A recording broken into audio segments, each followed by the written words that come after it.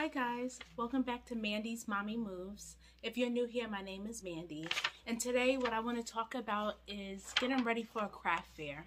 So from, conceptualization to actually being at a craft fair, I took down some notes, pretty much my whole process of getting ready for a craft fair. It is a lot of steps, but it is easy, and once you do it once, then you'll kind of understand like where to go from there. It's pretty forgiving, but so the first step, finding a craft fair. So I know that they're not easy to find, so it's just a matter of being part of a couple of Facebook groups and just kind of learning through word of mouth. For me to find it, I actually had to Google craft markets near you. So the thing is, I'm in the niche of pacifier clips, making teethers, that kind of thing, which is considered handcrafts. So what I did is I went on Google and I typed in my location, and then I typed in craft markets or craft fairs near me, and then it brought up like a whole array of craft fairs that were near me. Then I went on each website and then looked up like the information, like how much it costs to sign up for that market. I also did some research on the amount of people that was expected to come to that market. So your best bet always is to try to find like a market that you know has been successful in the past, because there's nothing worse than sitting at a market and only like 5 people show up and you are just sitting there waiting for hours for people. And most craft markets will penalize you if you try to leave any kind of early. So 5 minutes early, 10 minutes early, a lot of times they'll penalize you and not invite you back. And you definitely don't want to start burning bridges that way. My very first market that I signed up for, signed up through a Facebook group. And the lady was very forthcoming with information. She would email constantly back and forth and everything. And we show up to the market, my very first one. And I think I only sold 2 things, but there probably was like a total of like 10 people who came through to shop, because they didn't market it very well. So that would be a tip too. Make sure that if you are going to a market, part of a market, that you actually market it through your social media, your email, friends and everything like that. At the very beginning, I was kind of embarrassed to do it because I felt like everybody was going to judge me and was hoping for me to fail, but you'll get past that. It really does take a lot of confidence to market yourself, but if you're working hard at your craft, then you should be very confident in what you're selling. And if you're not confident in what you're selling, then you shouldn't be selling it, because that means that you wouldn't buy it yourself. So for research purposes, I did write down a list of every step that I went through to get ready for this craft market. And I've done a ton by this one. I've only been in business since February, well, Valentine's Day to be specific, of 2021. So not fully a year yet, but during that whole time, it was a lot of trial and error that I had to kind of get through. I kind of just went balls to the wall, and as soon as I found markets, I would just sign up for them. And I don't recommend doing that. I definitely recommend like making sure that you do your research on the market that you're going to be part of, because you want to make sure that it makes sense for you.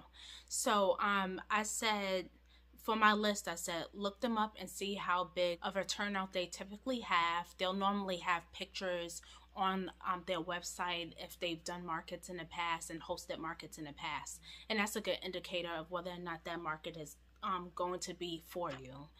Also, evaluate your price point, because a lot of these craft markets, they can range in price from $20 for a booth all the way up to like $700-800. So it does need to make sense for your price point. My price point is about $25. Well, I would say from like $15 to $25. So signing up for a $700 market doesn't make sense for my price point, because I would need to sell a ton of products to see any kind of return on investment. Like, your goal when you go to these markets is not only to make back the money that you spent to have that space, but also to make a profit. And I would break even, if I'm lucky, at a price point at $700. So just think about that. If you have a product that you're selling for $100, $200, you maybe only need to sell like 5 or 6 of them, that makes more sense for you. I like to stay within $100 range. I would say from the very lowest number being like $20 all the way up to, I think I'm willing to pay about $250. It really just depends on the kind of size of market that I expect to get the return on my investment. So that is definitely a good point. Another good point is location. Make sure that it makes sense for you to be traveling far to get to these markets, because I don't recommend traveling like hours and hours away. One, because you have a lot of stuff that you have to bring, but two, your first few markets, you want to make sure that you're marketing to your friends, so your friends and your family are not going to travel hours out just to support you. Being someone who actually owns a business and my friends and family know about it, only a few select people actually are very supportive of it and they'll buy from you.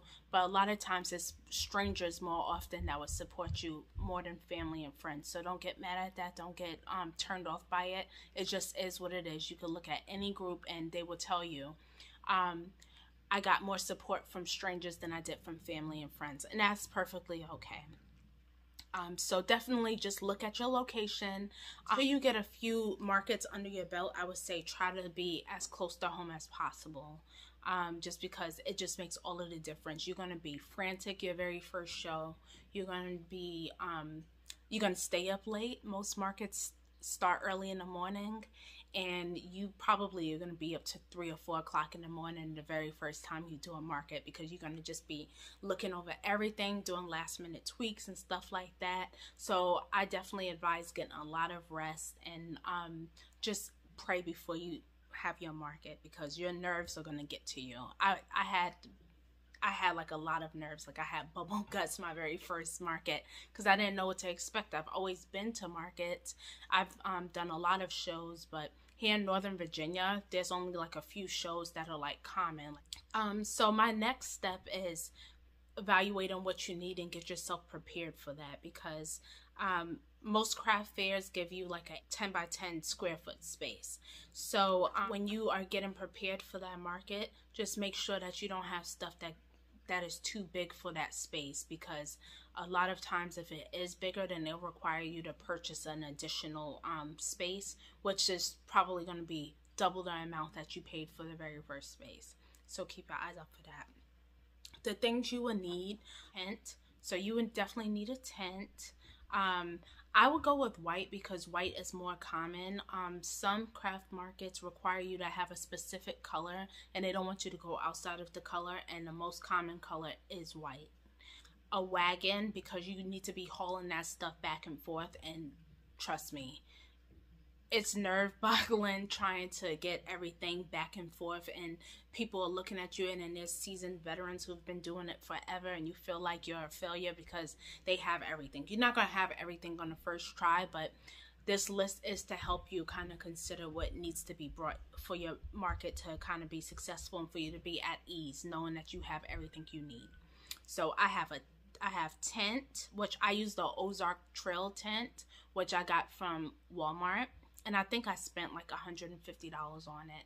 If you can invest in a more expensive one, I would, because I bought that tent and one day it was really, really raining and everything was just like seeping through like the little stitches, because it's like stitched together. Water was seeping through that, and you don't want that. I got a banner. So a banner that will have like your company name or your logo or what you sell. I find that that's really important. I didn't have that my first show also. I didn't have that till a couple of shows when I made a couple of some money, and then I had the money to actually purchase one. I have a big banner that says GraceBabyCo, which is the name of my business, and then at the bottom it says, you know, pacifier clips, teethers, and keychains, because that's what I sell. And it is pink and white, which are my brand colors. And I got that because it's easy to see from far away. Some people have like the banners that you stand up and on a pole in front of like the booth. Some people have it on their table. I have mine hanging up, but I also want to get one for my table as well. But it's easy to see from far away, so I recommend getting that. You want people to be drawn to your tent. And if you don't have anything that stands out to them or that they can't understand what it is, then they're not going to come to your booth. Weights are very important. You can get weights from like Home Depot, Lowe's, Walmart, any kind of Gander Mountain, any kind of like wilderness store, survival store. You will need weights for your tent, and you can use sandbags or the actual weights. I have the actual weights, and that's just to prevent your tent from blowing away, because there's going to be some markets that are outside that is so windy that your tent is going to be sliding all over the place, and that becomes a liability issue very, very quickly. A lot of markets won't even let you in if you don't have something to weigh your tent down, because it ends up becoming a liability issue, becomes safety issue. Chairs. You can get just the foldable chairs that you would bring to like a football game. You can get them from like Walmart. Like, you don't have to spend a ton of money on these things, but this is stuff that you might want to think of. Some markets may include a table and a chair, but I always just bring my chairs just to be on the safe side, because who wants to stand for 5-6 hours? Not me. The next thing I have is a trash bag, because sometimes you're going to accrue trash. There's going to be other vendors maybe selling food, or maybe you bought something and you need a trash bag. Just have like just a little trash bag, and sometimes even like just a little plastic bag to dispose of things works just as fine. Tables. I recommend buying 6-foot tables, or if you can, an 8-foot table. The collapsible ones, because those are easier to load into a car.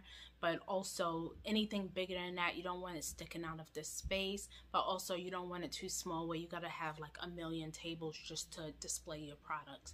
So definitely, I would recommend 6-foot tables. You can get it off of Amazon, or you can get it at Target, Walmart. Once again, I keep mentioning those stores because you don't need to spend a lot of stuff. You don't need to buy a $250 table or a $250 craft table. You can go to those places and get a $30 table, a $50 table. It doesn't need to be a lot of money. Also, tablecloths.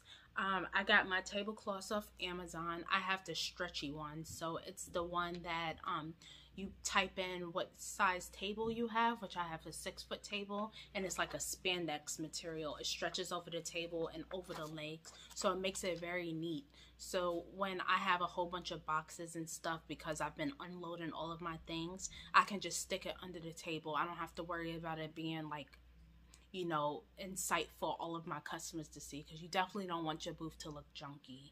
You definitely don't want people to see a whole bunch of trash and random things just sprayed about, because a lot of times you're going to think, oh, I'm just going to put this up, but after a while you may see like, oh, my table looks cluttered, and it makes it hard for customers to decide what they want when it's too much to look at. So that's what that cloth is for, so that I can hide everything underneath my table. And I recommend getting 2 tables. 2 tables minimum. 1 table is just most of the time never enough.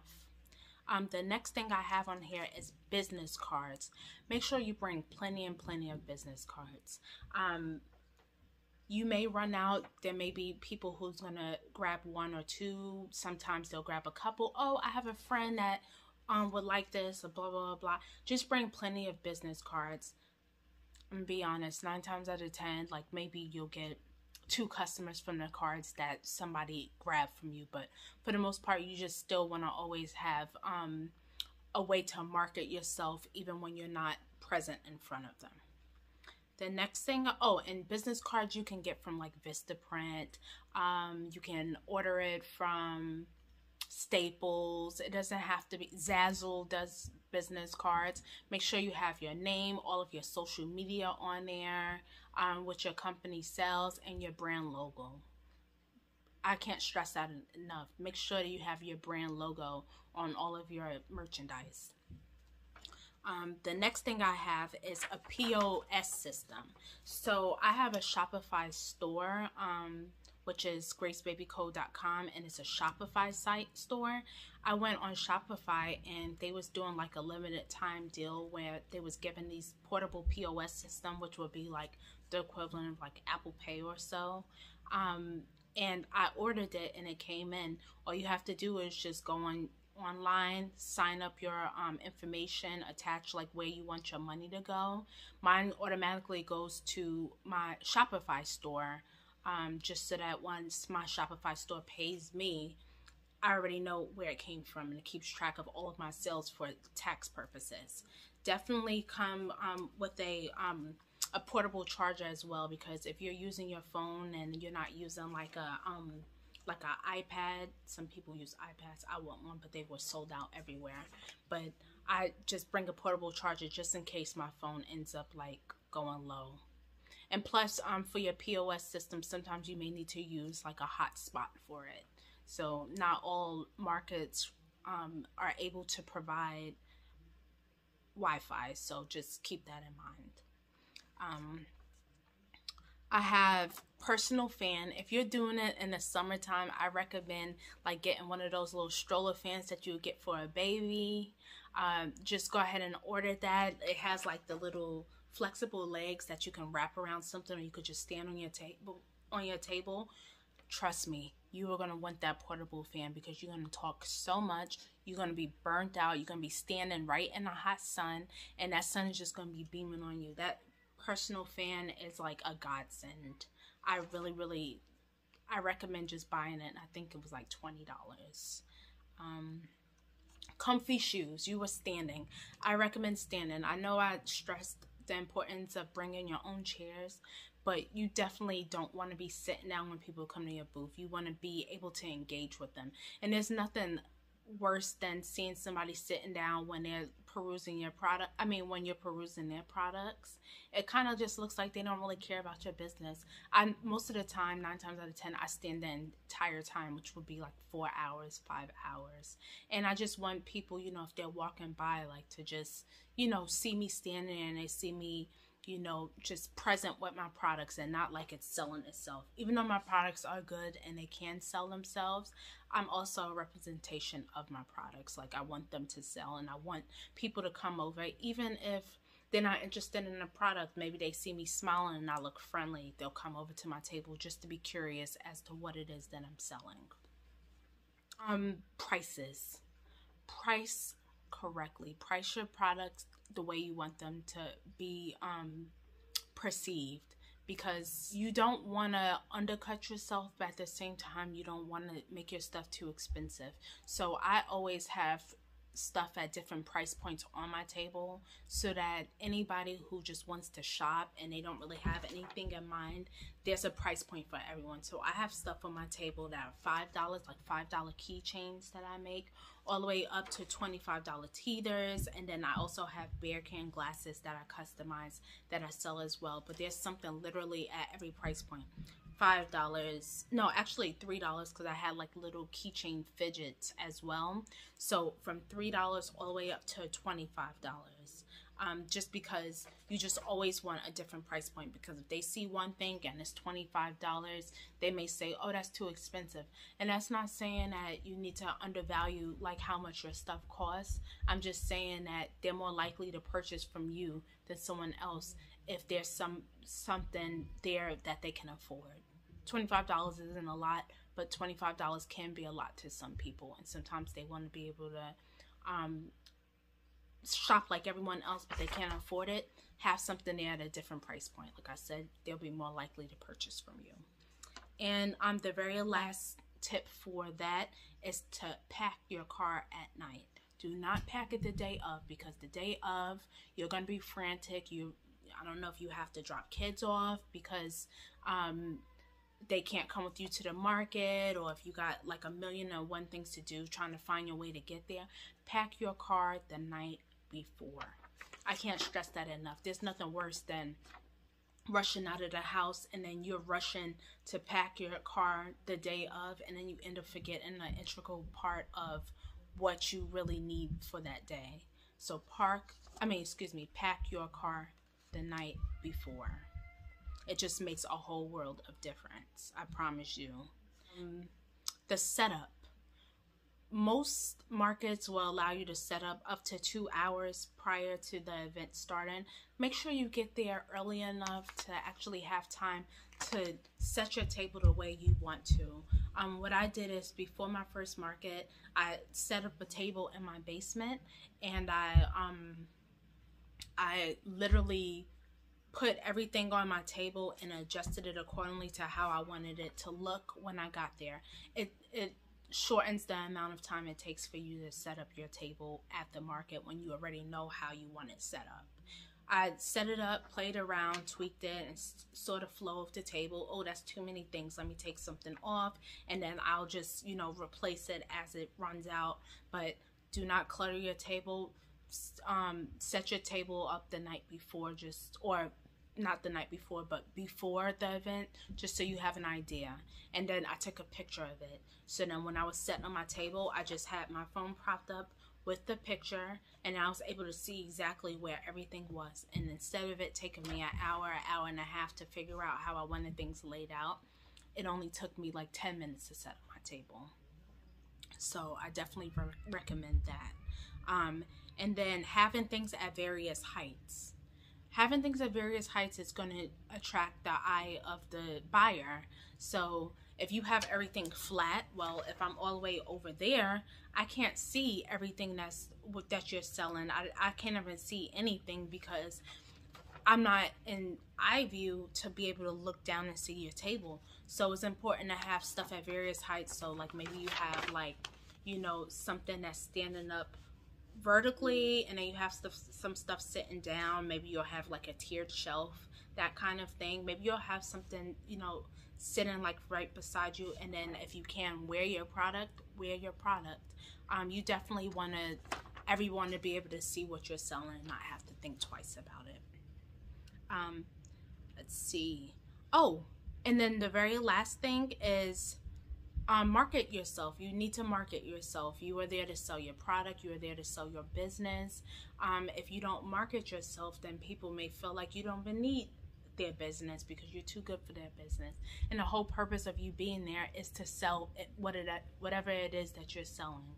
So smile, be personable, be knowledgeable about your product. I remember my very first market, someone was looking at these teethers that I had, and I had like wood rings on them, and they asked me what kind of wood it was, and because I was so nervous, I could not for the life of me remember what kind of wood I used for those teething rings, and it made me look bad. They ended up buying from me anyway. That was God's grace, but I would never be standing there like that again. Like, I was really like racking my brain trying to remember like what kind of wood this is. So be knowledgeable about your products.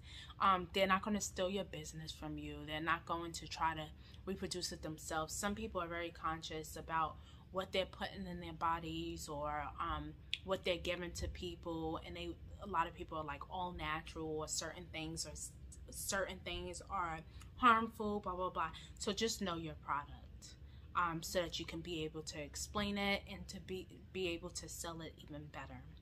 So I'm really bad at this because it's so awkward, but I am learning. My husband normally accompanies me, and he's better at it than I am. But make sure that you encourage your clients or people who are looking at your table to follow you on social media and to sign up for your email marketing list. I don't do this enough, and I wish I did, because when Christmas came around, I wanted to, you know, send out like a whole a mailer, and I didn't really have a lot of people to send it to, because at those markets where I'm coming across 150 to 200 people, and yet I don't have enough people signed up, not because they didn't want to sign up, but because I didn't ask them to sign up. And it's okay. Some people are going to say, hey, I don't want, you know, my information out there. They think you're going to sell their information, or they think that you're going to spam them. That's perfectly fine. But if you don't ask them, they're not going to sign up for it. So just ask them if it will be okay, if you can have their email so you can send them any sales or anything that's going on with your store, or have them follow you on social media. Encourage them to tag you whenever they're using your products, because that's good publicity for you. That's good marketing for you. And then make sure that you respond. Always respond. If they tag you on something, respond, reply, because you want to show that you are active and that you appreciate them doing that. They don't get paid to market your stuff. So them posting one of your products on their social media, that's good for you, and that's free publicity for you. So make sure that you reply, you know, thank you or a heart, anything. Just make sure that you're replying that so that they know that you appreciate it. Also, become friends with the vendors beside you on either side. It's not a competition. 9 times out of 10, y'all are not selling the same thing. These people who organize these craft fairs, they are very aware of who sells what, and they make sure that they don't put you in the same position right next to each other, right across from each other. They want to give everyone an equal opportunity to sell their products. So make friends with your neighbor. You may end up finding out that, you know, they know of some markets that you don't know of that you can sign up for. Hey, there's a market in Bowling Green. You wouldn't have known that had you not talked to them. Or if you need to run to the restroom, hey, can you watch my booth for a second? I just need to go to the restroom. Make sure no one's messing with your booth. I promise you, everyone is super friendly at these markets. I've been to, I want to say at least 15 markets. Maybe I'm inflating it a little bit, but every single market I've met somebody and everyone was super friendly. So just, you know, and then also, like, it's good for knowing someone who is doing what you're doing, not necessarily selling what you're selling, but the craft vendor life is a very different thing to kind of tackle, and a lot of people can't relate to it. But someone who goes to those markets and sells at those vendor fairs all the time, they can relate to you, and you'll have somebody to bounce ideas off and that kind of thing. So networking is always going to be a big thing, and, you know, make friends with them. It's always like a good positive to meet people who do the same thing that you do. I think that's it. Don't take yourself too seriously. Have fun, talk, sell your product. That's what you're there for, to sell your product. No one is judging you. Some people may give you, you know, constructive criticism. Take it. They're the consumer and you're the maker of the product. So if they're giving you constructive criticism of what they would prefer, you need to appreciate that, because you're selling to them. You're not selling to yourself. So that's it. I hope this helps. I know that spring is right around the corner. Well, maybe not right around the corner, but spring is around the corner, and signing up for these vendor markets is right around the corner. A lot of people sign up months and months and months in advance. So if you can, start looking it up now and signing up for them now. If you have any questions, please comment below and I'll respond as I get them. Any video ideas, please comment in the comments below, and subscribe. And thank you so much for your time. Have a good day. Bye.